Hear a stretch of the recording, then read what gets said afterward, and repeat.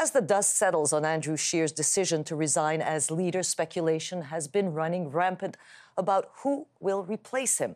Michael Chong is one of the Conservative MPs who has yet to rule out a bid. He joins me in studio. Hello, Michael Chong. Hello. Thanks for being here. I'm wondering, why do you want to run again? Why are you considering it? Well, it's time for Conservatives to win, and I think the next leader of the party needs to be able to unite the party, but at the same time grow the party, and be able to grow the party in east of Manitoba, to be able to win in cities, to be able to convince millennials to vote for the Conservatives, and that involves a leadership race. Okay, so it will be a very different leadership race than the one that you ran in a few years ago, because you were one of the contenders. How different do you think it's going to be this time? There's going to be a lot of contenders from very different factions of your party. So what does your party need? Well, I think it's going to be different for two reasons. First, we're facing a Liberal government that has lost its luster with Canadians. I think that's clear. But obviously not enough to allow you to win. That's right, and that's why we need to grow the party. But I think the other thing that's changed is we're in a hung parliament. We're facing a minority government, and so I think a shorter leadership race is probably what the National Council of the Conservative Party will decide, rather than the 14-month race we had last time. So you're considering, or you're actually going to do it? I'm considering. At the end of the day, I believe in the Conservative Party. I believe in Conservative principles.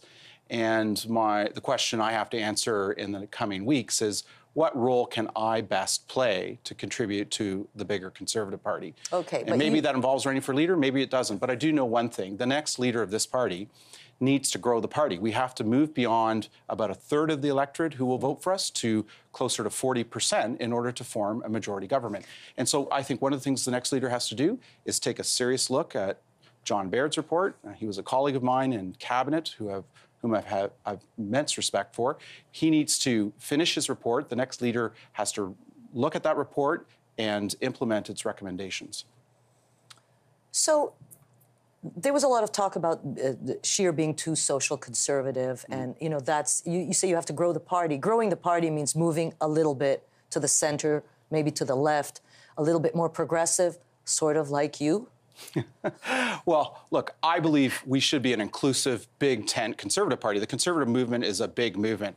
I believe in marriage equality. I believe in women's reproductive rights, and the next leader of the party should espouse those views on behalf of all Canadians. The country has changed immensely in the last 20 years, and Canadians expect their Prime Minister to have those views. That said, I believe also that social conservatives are an important part of the Conservative movement, and so the next leader also has to include their voices around the table, allow those members to freely express themselves on the floor of the House of Commons.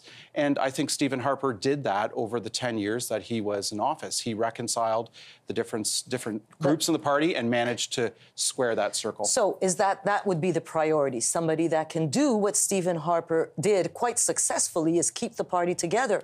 And we probably didn't notice it until those of us who are obviously not on the inside of your party didn't notice it until recently that, well, Stephen Harper did actually keep all these different views together and, muzzled a little bit. Yeah. Well, there's an expression, history doesn't repeat itself, but it does rhyme.